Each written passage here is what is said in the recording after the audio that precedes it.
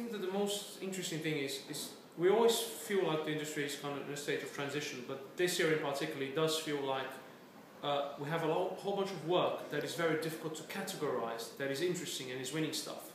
And I think you've got two types of award here. There's stuff that's defined by format, like press and outdoor and film.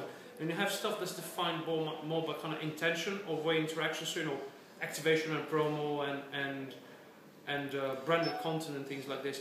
And on those categories, they're a little bit more fuzzy. A lot of the same stuff seems to be winning across different categories, and they're all different types of things. They could be events or plays or a music video or a new clothing brand.